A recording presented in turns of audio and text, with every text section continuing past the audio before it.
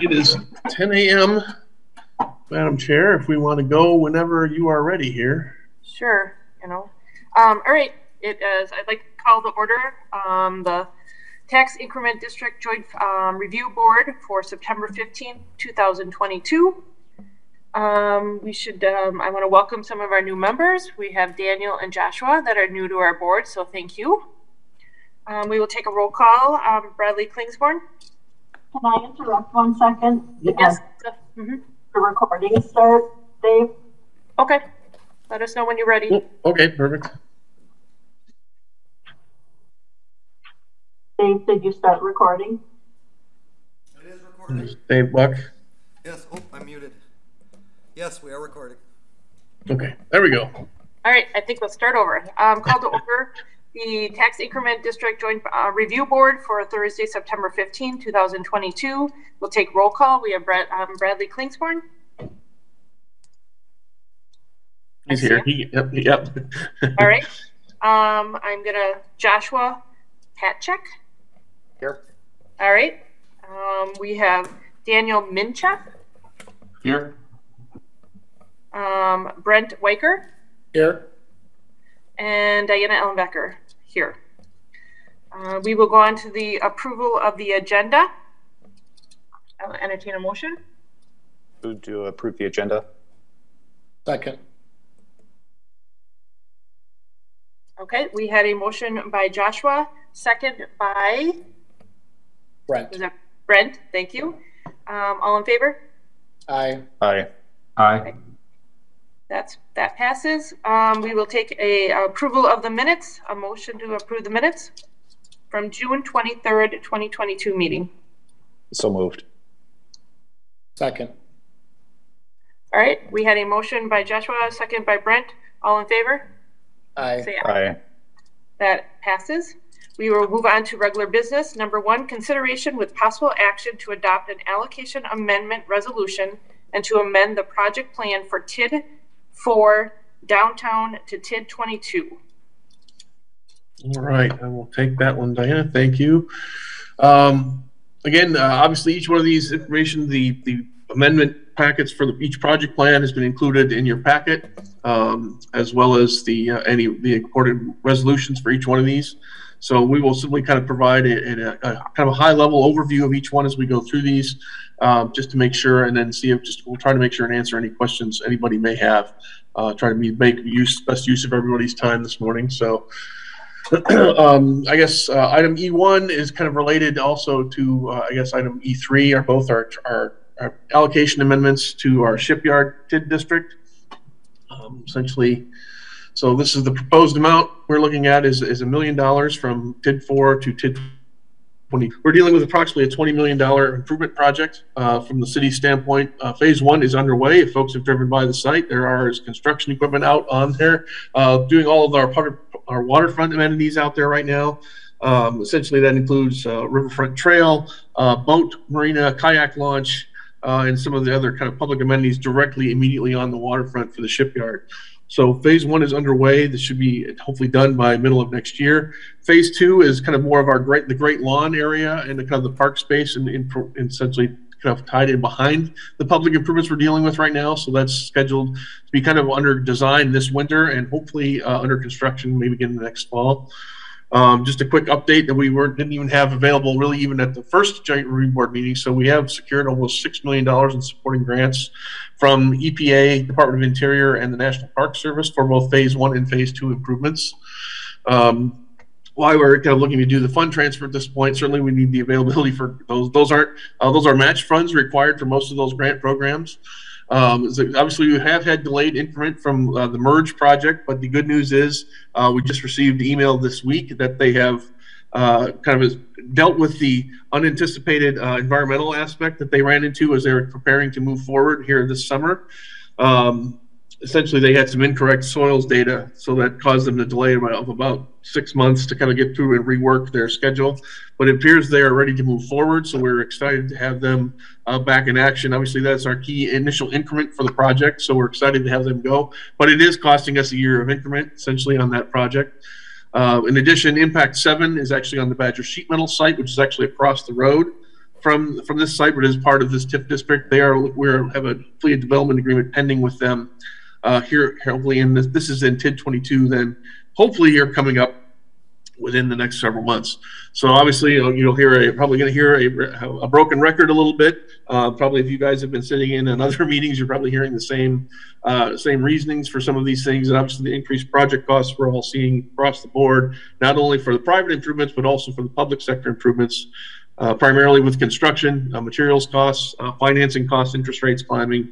So certainly causing us a little bit of stress on doing those things. So those are our primary justifications for requesting the transfer. With that, are there any questions that I can answer regarding this particular item or this district?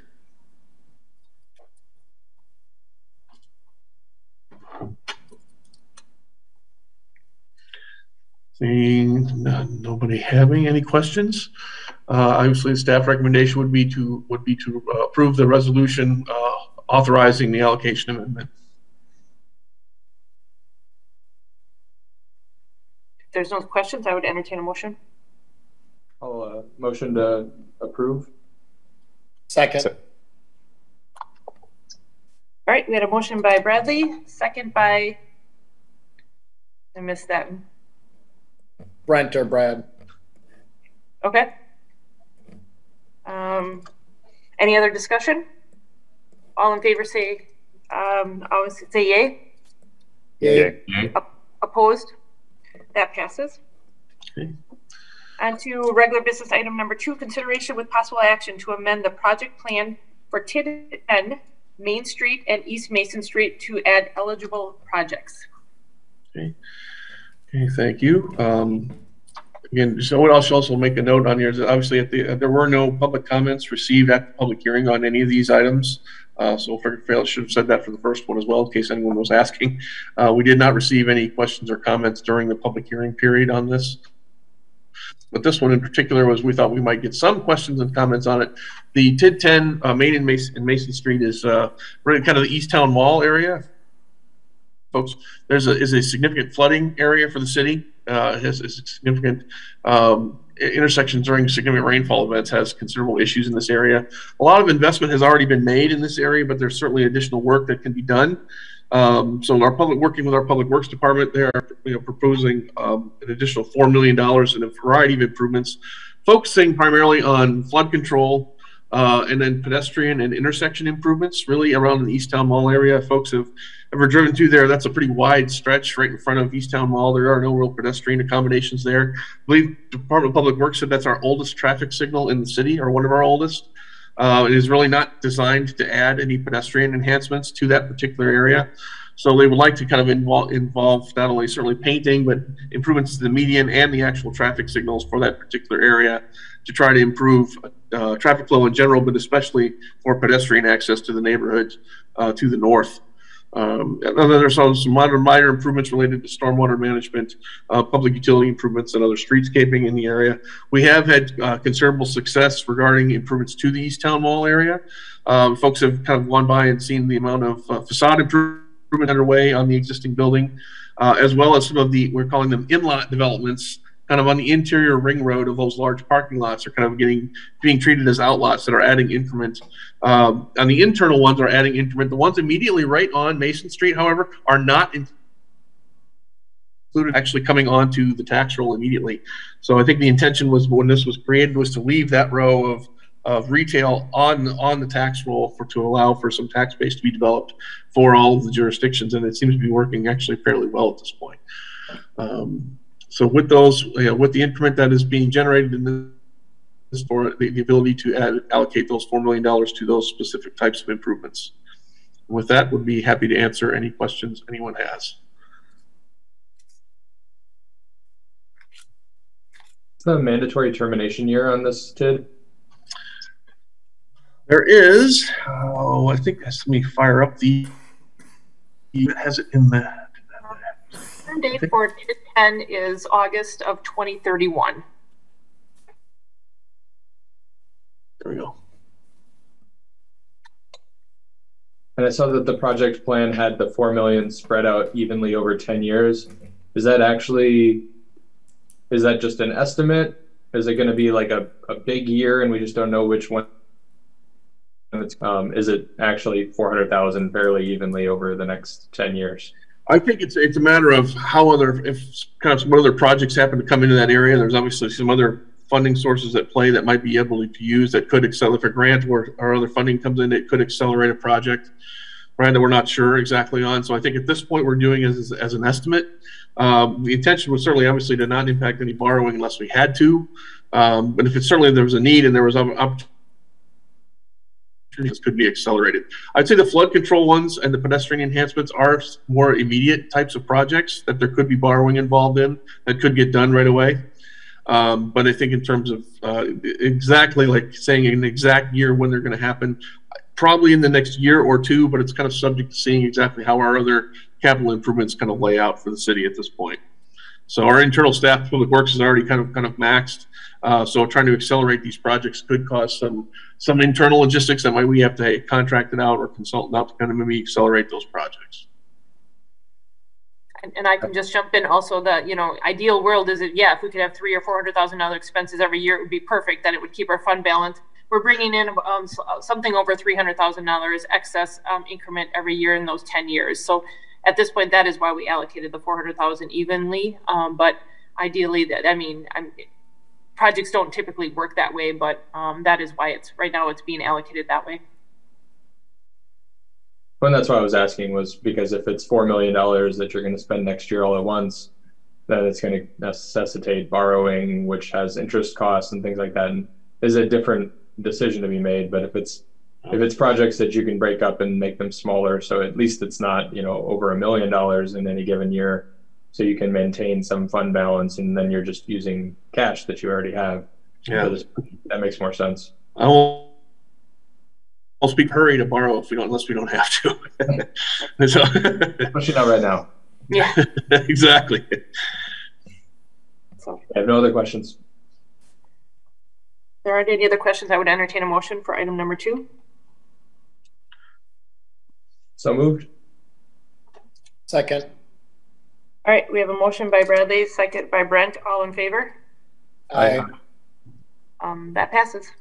We'll move on to item number 3, the possible action to adopt an allocation amendment resolution to amend the project plan for TID 12 I-43 Industrial Park to TID 22. Okay. Situation here is similar to the first item. I think you mentioned these two are kind of connected here. One to essentially say, so looking about, this is a $2 million transfer that we were looking at previously. Again, to Brad's point on borrowing, obviously any funds we can transfer internally prevent us from having to use the borrowing. We already have some borrowing we have already incurred, and certainly want to control and minimize that, trying to get these projects implemented going forward. So, TID 12 is doing well. We have only a couple of lots left that could develop in TID 12 right now in I-43. A later item that was on the agenda on here is the Grandview Industrial Park, is kind of the expansion building onto this particular area as a different TID, so allowing this one hopefully to close. But at this point, we kind of do see the need to maybe use these funds available to try to get that transition to prevent additional borrowing to the extent possible in the shipyard area project as a blighted district. So. And similarly, are there any questions regarding this particular item?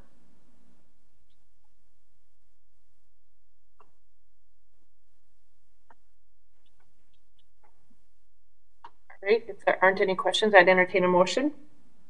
Sorry, I had one quick one, Yep. and I just wanted to make sure I was looking at the right thing, but I pulled up the TID 12 project plan, and the cash flow in there, I'm just trying to understand it. It looks like it's 2 pages, so it's a little tough to figure out, but it's showing that we have about $2 million in the TID 12 fund. Is that, sorry that I'm having trouble understanding this, but it's showing a $5.5 million allocation to TID 22. But here's a $2 million approval. Was that changed or? Yeah, I think that was.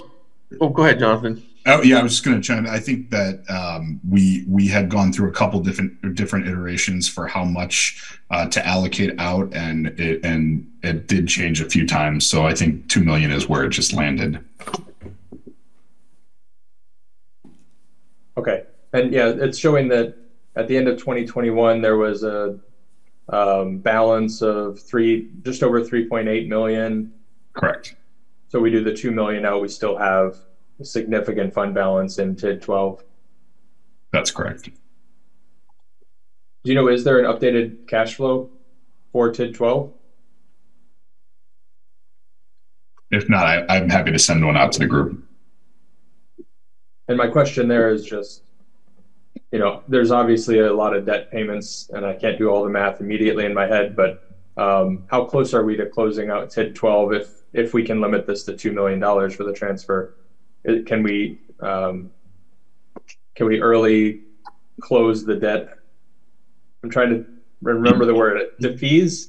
Can we defease the debt? Yeah, absolutely. Yeah, and I think you know, I'll let Neil and Diana speak to it a little bit more, but I think the plan is that this would close out in the next 1 to 2 years. Certainly that with the $2 million transfer, there will be enough fund balance to call or repay all of that existing debt early. Yeah, as of right now, $1.8 million of interest and principal and interest is still outstanding, 21 or 22 through to the end, but 1.8. And even after this $2 million transfer, we have over that in fund balance for TID 12. Is that right? Yes. Okay. I think that was intentional. I think we used the first projection that was done here. We just did if we did a transfer of the entire availability of funds just to see if it was viable. But so I think knowing that was what we need to contribute to 22 and still have it available to cover the ability to get it closed down in the next year or two. I think that's absolutely would be our intention. Okay, so next year sometime we would consider the termination.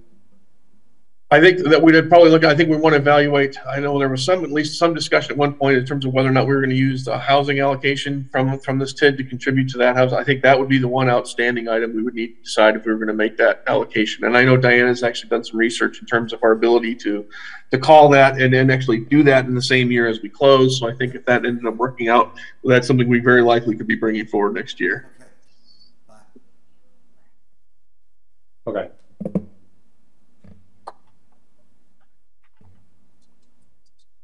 Any more discussion on number 3, or I would take a motion? Just to clarify, so we're looking at roughly 3.6, 3.7 in fund balance projected after this year? Yes. Okay.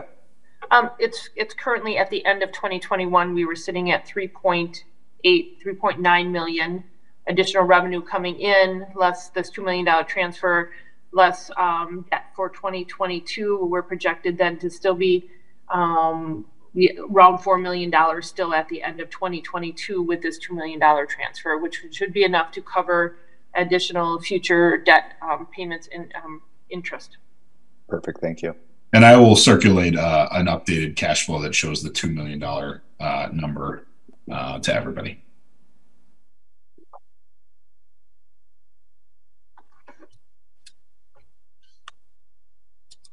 Motion to approve. Second.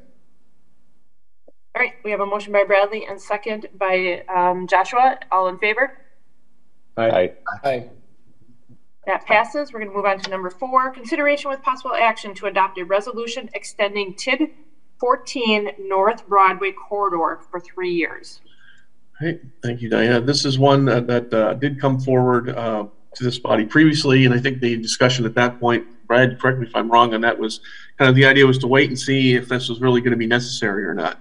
Well, that was obviously before the pandemic and before everything else happened, and now we've got additional information that makes it pretty that's going to be necessary.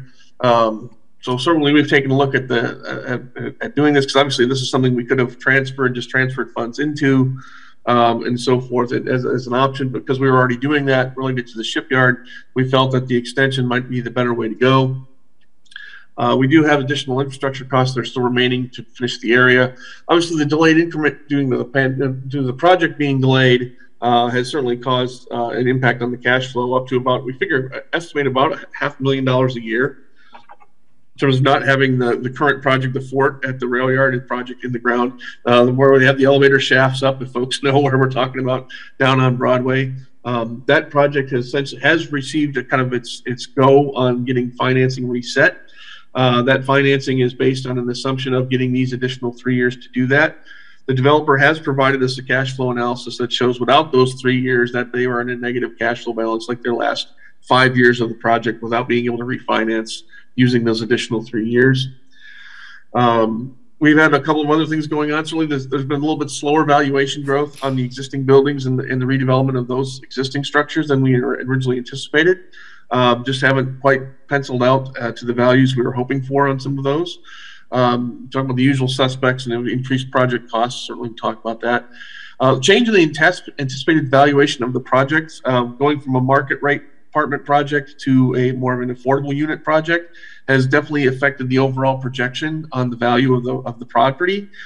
In both cases, the development agreement, we have both the new and the old, the guarantee is still at a $21 million guarantee for that project.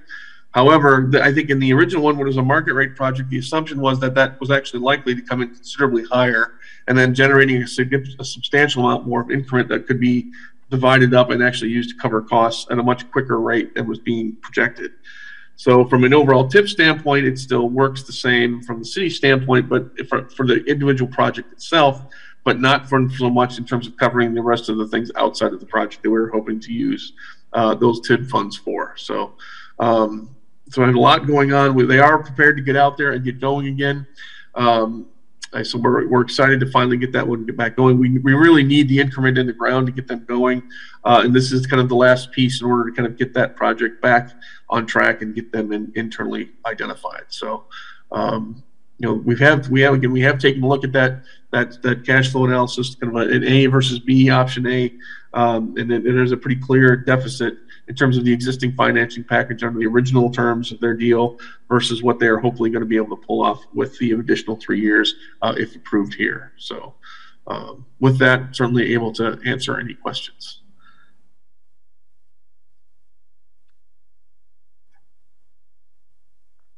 Do you have a cash flow on this one? I know that it was in the update, but I wasn't sure if there was something that. Yeah, I have not on I guess not on TID 14. I don't know if I think we had this one specifically. We need to, Jonathan. I don't think we did one on 14, did we?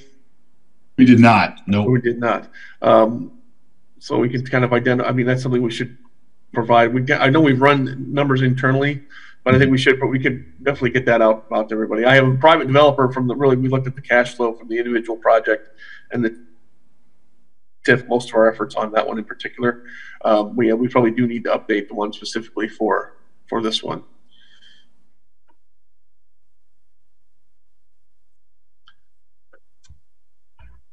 I don't know if Diane, if you have an existing, kind of the last one we did, is that something that we have available that we could pull up on the screen? The last one we looked at for 14? Certainly could give you an overview. I think it'd be tough to see on the screen, but it certainly, at the end of 2021, TIF 14 was in a negative fund balance at about $2.8 million. Obviously, the delayed in increment is with previous borrowing and grant payouts has brought this one into a negative fund balance.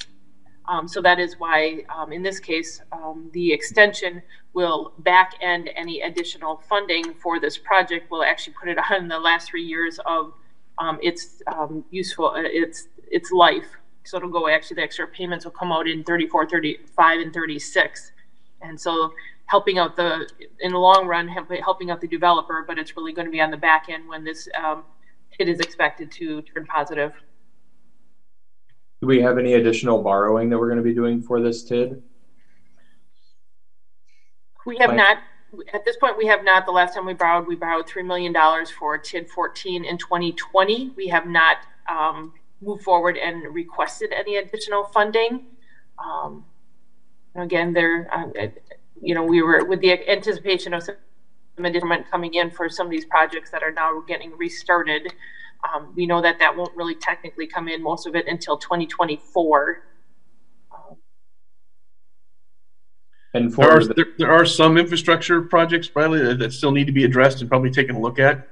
But we're hopefully going to be able to manage those with just from an increment level. But I mean, nothing major, but just kind of more wrapping up some of the initial, kind of the final streetscaping, sidewalks, because so the major infrastructure has been installed here, but there might be some smaller public infrastructure that we may need to still do some small borrowing for.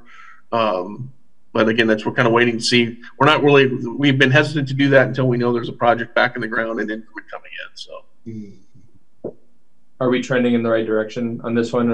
Is our increment greater than our expenses year to year? I think I don't know, Diane, if you have a quick overview on that one. By the time I anticipate, we're making some assumptions on the new increment. By 2024, we would have more revenue coming in than we would have expenses. The next 2 years, 2022 and 23, not yet, but by 24, anticipated more revenues. And then again, that would be, it would turn, right now we're looking at turning positive fund balance. It's still going to take until the 28, 29 before we have a positive fund balance on this one with the assumed additional increment. That's without any additional borrowing. Okay, the city's just floating the cash balance then on this one? Yes.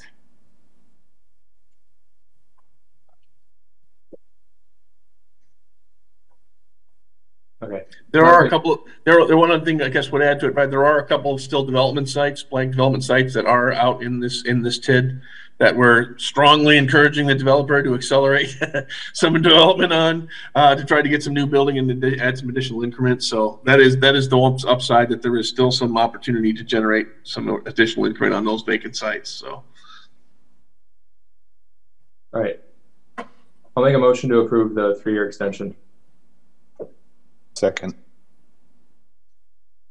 Right. We have a motion by Bradley, second by Joshua. Any other discussion? All in favor? Aye. Opposed? That passes. I just want to abstain on that, Neil, too. Just, yep. Oh, yep. I assume Thank you, Brett. Brent. Yep. thank you. All right, and then we'll move on to number 5, consideration with possible action to adopt a creation resolution to C4 Cherry Street and adopt the project plan. There we go. Ending on hopefully a couple good positive notes here. We're excited about these 2 projects coming on and wrapping up here. This TID 24 is Cherry Street. This is for primarily for an anchor project at 222 Cherry Street. If folks are familiar with where Bosses is in downtown Green Bay, the magazine store, looking to actually add a 6-story building actually on that site. The original intent was to build on top of the foundation of the original store. However, there's been some engineering concerns of whether or not that might be the most viable option. So it's probably looking at actually more of a knockdown and rebuild at this point on that site. Looking at about an $8 million anchor project down there. We've been very intentional on this one, making it, number one, a mixed-use TID, so it's as a 20-year life, as opposed to a blight remediation that could be longer on this one. We feel that the return on this one could be faster by keeping it within the 20 years. We think there was no concern on needing the additional years for a longer TID based on a different type of district in this case. We have been very intentional in trying to keep the number of parcels smaller in this particular case to try to avoid any possible fluctuation in values in terms of the economy going where it's going the next couple of years. So just to kind of mitigate the potential impacts of any losses in value in this particular area, we think we've been pretty conservative, and obviously can always expand if another project comes into the area. The other key site that's included in this TID district besides that particular structure at 222 Cherry Street is the city's lot that's owned on Adams Street, the parking lot that's there. We'd like to see that eventually be redeveloped into something larger. We have had gone out for RFP and a couple of unsuccessfully a couple times on that lot. The other could be some new redevelopment on is also the old former Bay Lake Center, the former mall downtown, and possibly a building on that site. Those 2 sites, or that building, is not currently included in the TID, and would be expanding to that if and when a project came forward on that particular location. So at this point, the incentives, not much public infrastructure will be required in this area. Improvements related to the ramp but mostly the private project that's proposed at 222 Cherry Street has promised to make any required improvements in terms of connecting physically connecting their project to their new building. So they would actually like a skywalk ramp for a pedestrian access from the ramp into their building. So, but the developer is paying for that on their own. So we're excited about the prospects of that. I think that development agreement is actually going forward for approval actually at council next week. And obviously it requires assistance through the creation of this particular district. So with that, happy to answer any questions on that.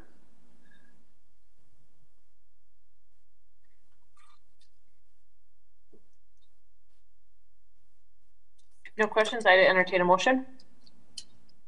Motion to approve. Second. All right, and a motion by Joshua, second by Brent. Any other discussion? All in favor? Aye. Aye. And that passes. Moving on to number 6. Consideration with possible action to adopt a creation resolution to establish TID number 25 Grandview Industrial Park and adopt the project plan. Great. Thank you. Again, similarly, if folks have been following anything on this particular project, this one is related to the expansion area out on East Mason Street, essentially out in the intersection of Mason and Grandview. We actually have about a 30-acre industrial project that is getting ready to get started, actually doing site work. As soon as the council approved the resolution on this one the other day, would be a brand new industrial TID. Currently limited to just the city-owned parcels primarily in this area. I think maybe 1 or 2 parcels outside of that. Focusing on that with certainly the ability to expand that in the future should we get additional industrial interest, which we are actually getting some calls already, particularly from Carnivore Meat Company is actually the anchor tenant. If folks have read about that one in the news, in terms of building a 220,000 square foot, about $35 million anchor production facility, going to be primarily freeze drying of pet food products is kind of their main operations out there. So there will be eventually, this one, unlike the downtown one, will need additional public infrastructure to be expanded as the park expands.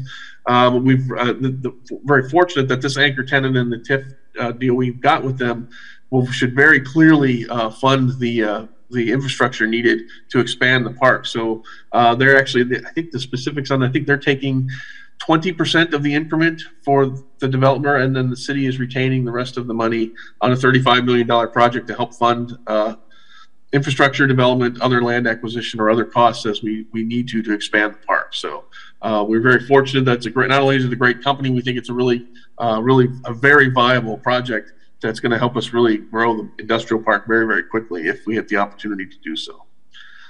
So with that, happy to answer any questions. Looks like most of these parcels are in TID 12 right now. One of them. Is there a reason we're not amending TID 12 to get those out of TID 12 and create this? Just because we figured we were going to be closing 12 again, Brett, I guess within the next couple of years, so it was not going to be. We just figured that this was the fastest way forward on these. I mean, there doesn't seem to be a ton of in TID 12 from these parcels, but I just wasn't sure if it was cleaner to do that rather than have overlapping TIDs. Yeah, I guess if Jonathan, I don't know if you have any opinion on that. I think from our standpoint, it was just this was because of the speed we were moving forward with this particular prospect. We felt this was just the fastest way to get this one moving. Yeah, and since TID 12 is closing out relatively shortly, this overlay won't be around for very long. But the overlay is relatively straightforward in that it pauses any new value creation on the parcels in TID 12, and any of that new value just comes into this new TID. So again, it's only for a year or two, but that's kind of the thinking there. All right, if it's not too complicated for you. So I would hire Ehlers, Brad. Well, what I'm saying is maybe you don't need to pay this guy if you don't have overlapping TIDs. Unfortunately, they do too good of work, Brad. I think we're already hooked, I'm afraid. No offense, Trying to ask questions to get you out of a job, but no offense. I'll motion to approve the creation of TID 25. Second. All right, we have a motion by Bradley, a second by Joshua. Any other discussion? If not, all in favor? Aye. Aye. That passes. Moving on to informational. At this point, we do not have another meeting set. Yep. I think just in terms of, just to let folks know, you guys remember when we first met, there was a third creation that was originally on the list. If you guys notice, that's not on the list right now. That was for the actually the 200 North Monroe project here downtown. That has experienced some delays due to environmental work and other things, and they was just simply weren't going to be ready to go this year. So we're kind of putting off creation of that TIF until we know there's a path forward on that one. Most likely there will be reconvening to do some sort of creation, possibly maybe later this year, but more likely probably after the first of the year. So just in case anyone was wondering where that one mysteriously disappeared to, they weren't ready to go. So we were going to lose a year of increment until we knew we had a project ready to go forward. So. Question I had was, when would we need to approve any termination for TID 12 to have it be effective next year? I think we probably would be ready sometime in the spring. We'd have something ready to go. I think we just need to do it in terms of order of what timing when we need to do it. I think we'd be able to look at something in the spring, I would think. Yeah, it just would need to be passed prior to April 14th or 15th of next year. So earlier in the spring to be closed next year. Okay. Correct. Do we need a 2-meeting thing like we did this time, or is it just a one-off? Okay. Probably be this. Is it to close one out? Jonathan, is that a one meeting? It's actually not even a JRB action. Okay. It's a council action. Okay. Cool. Well, certainly we'll keep this board obviously up for praise if that moves forward and let you guys know about that for sure. So. And it would be a JRB if you decide to do the affordable housing extension, right? Correct. So if you want to do that, we would need to meet before April 15th. Yep. Have the affordable housing extension for 1 year with the termination action. Okay. Yeah. And I think similar to what we did last year, we could actually do both of those. I think as long as you just do the affordable housing extension, you can do the termination vote then right afterwards, can't we? I think we can actually do those simultaneously, essentially. So. Mm-hmm. Yes, we can do them in the same meeting. We just have to make sure that the dates on the resolutions also are one precedes the other. They're not on the same date. Yeah. If there aren't any other questions, I would take a motion to adjourn. Motion to adjourn. Second. All right, we have a motion to adjourn. All in favor? Aye. Aye. Thank you again to our new members. Thank you, everybody.